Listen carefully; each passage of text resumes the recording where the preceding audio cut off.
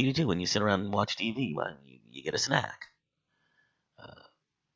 And you're not paying attention to how much you're eating, so you don't really measure out your portions. Although you can, if you're, a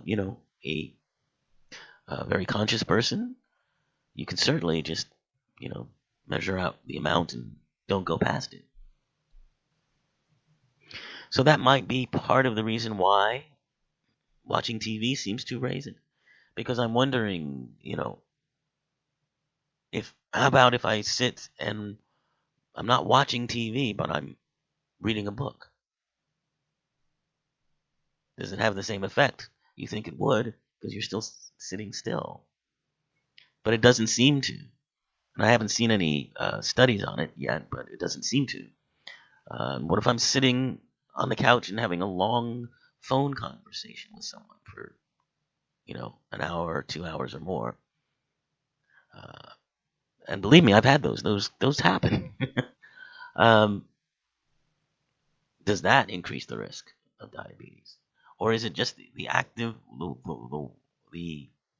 watching TV? And what about that act raises the diabetes level? Well, the researchers on this conclude that not everyone in the general population would be at risk. We would hypothesize that the risk increase from TV watching may be lower in those not at high risk for diabetes, but obviously could not test that in our population study. Well, yeah.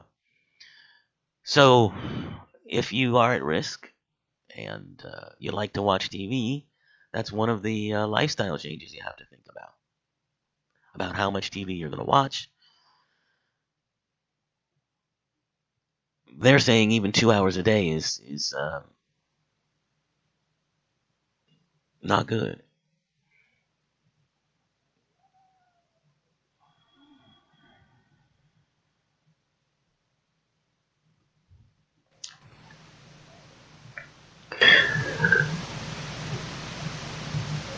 So the the question then becomes is, if you're watching TV and you want to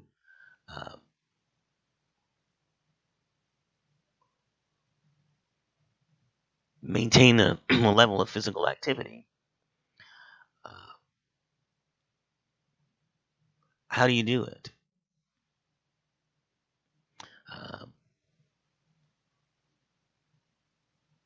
So,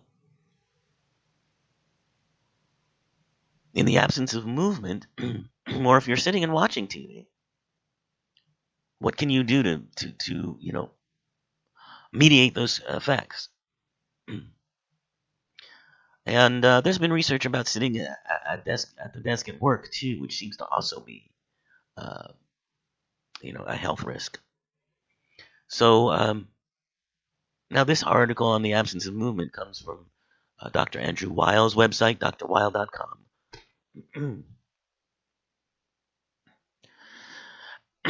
And this article says that we know that spending too much time sitting at your desk at work and at home in front of the TV is unhealthy.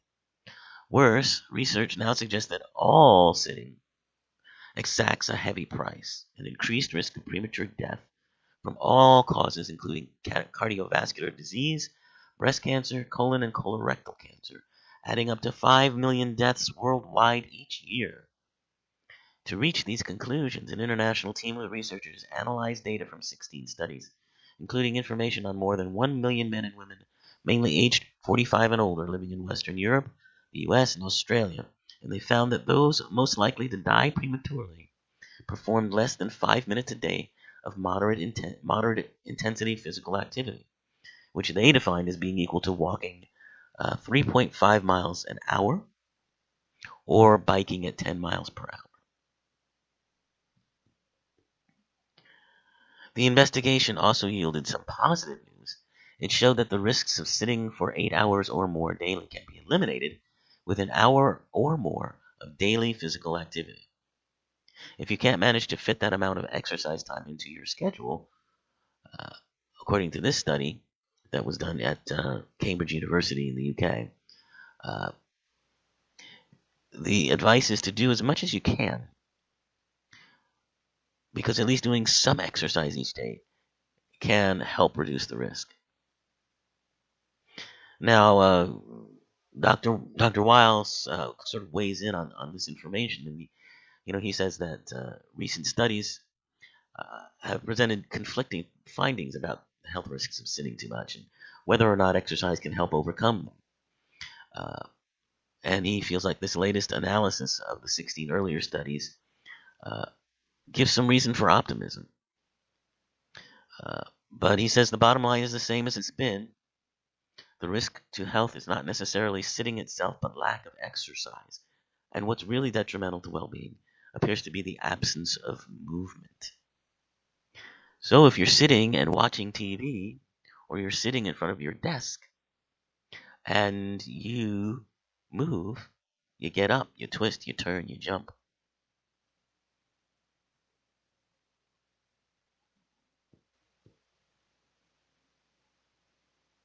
Then that can help you. So Dr. Weil has some advice about when you're watching TV, pretend you're flying.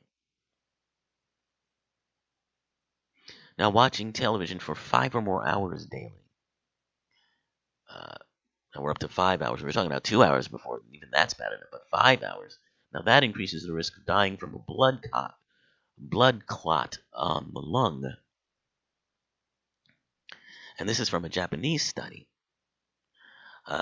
which may apply here as well because Americans watch more TV than the Japanese.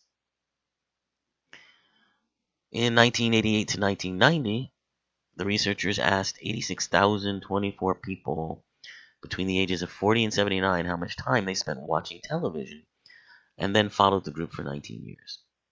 Compared to those who watched less than 2.5 hours of TV daily, deaths from pulmonary embolism were 70% higher among those who watched between 2.5 and 4.9 hours.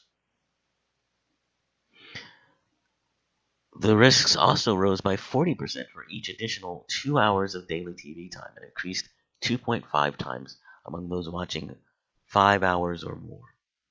These blood clots usually form in the leg or pelvis as a result of inactivity and sluggish blood flow and can break free and travel to a lung. Other activities that can increase the risk of forming blood clots, including sitting during long airplane flights, which is why it's a good idea to stand up, stretch, move, and flex your leg muscles when you're in a flight and in front of your TV. And drinking water can also help reduce the risk. And if you lose some weight, that helps even more. So it's not so much the sitting, it's the not moving. Now, I don't know who's doing this. I know I can't sit still that long in front of the TV or the computer without twisting around, without moving around, without getting up, without stretching. So I don't know who's sitting catatonically in front of a TV, but those are health risks to watch out for. So how do we do some more exercising? Well, one way to do it, one thing you can do, and some of these things you can do, if you pause the TV for a little while, or you take a break from the computer, you can do a yoga pose that will really help you. And one of the most popular yoga poses and most well known is, and you probably heard it, even if you don't know yoga, you probably heard of downward facing dog. Downward facing dog is so easy to do. You can just stand up from your couch, move some chairs if you got a lot of clutter, make a little bit of space, and you can do a downward facing dog for a few minutes.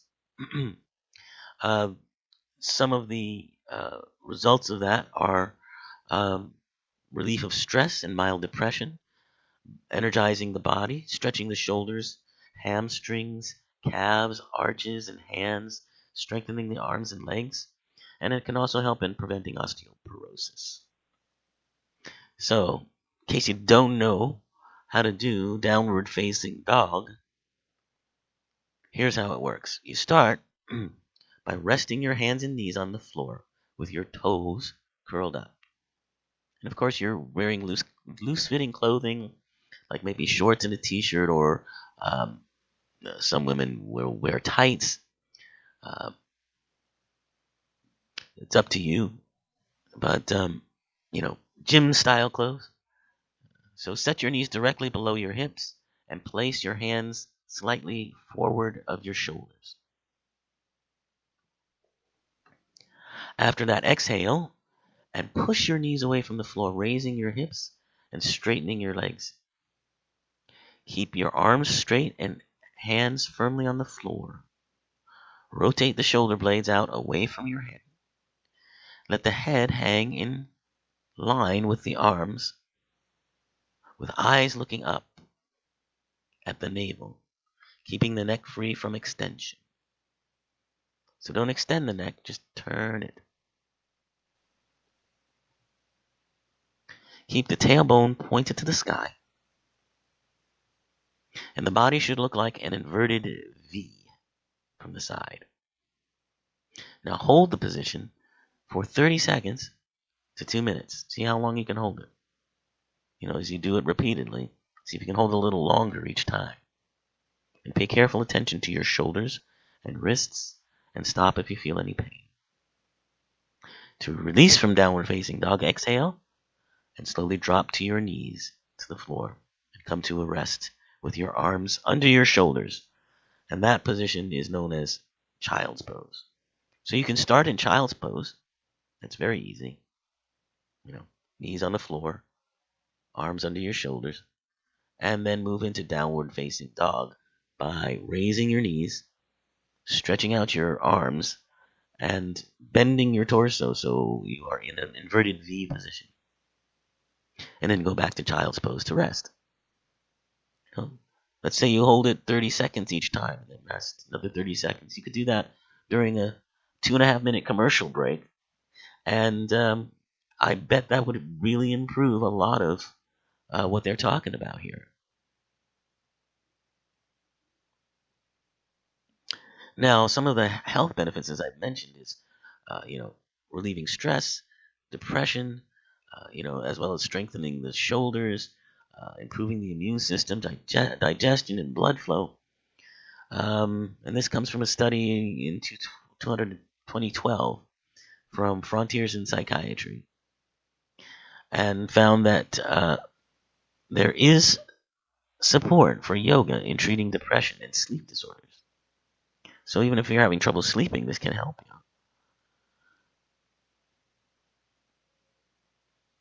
Now, if you're unable to straighten your legs, if you're new to doing yoga and things like downward facing dog, and you can't quite reach that V position, you can drop to the knees slightly. You can drop the knees slightly. You don't have to go all the way. And just build to getting into that position. Also, you could start from a standing position, bend at the waist, and rest the arms on a chair or against a wall. And that's a modification that is also beneficial.